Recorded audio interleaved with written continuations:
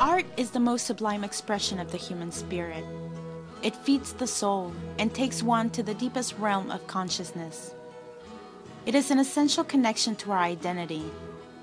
Latino artists in Seattle are on a quest for a home that will embrace the talent and the beauty they have to offer.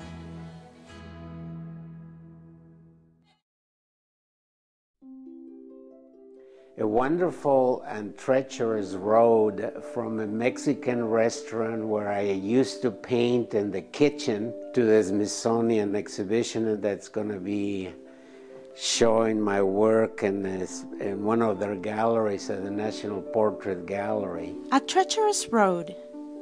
That is the perspective that artist Alfredo Arreguin has had after more than 40 years of hard work and dedication to his art, in an area where he has broken ground.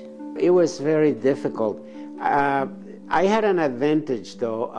There were very, very few Latin American or Mexican or Chicano artists in this area. I said, you know what, I have to really become a serious artist. I'm gonna work really hard towards that goal.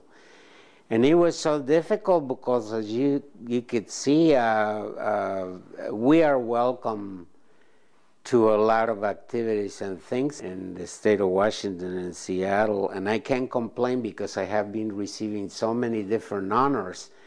But at the time, it was almost taboo because our work wasn't being considered as a serious matter. In spite of this, he made his way and has become the most prominent Latino painter in Seattle.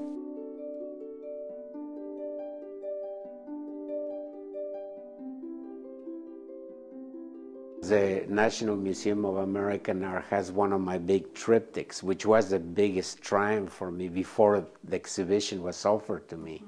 But this triptych, Sueño, went with all the Latino art.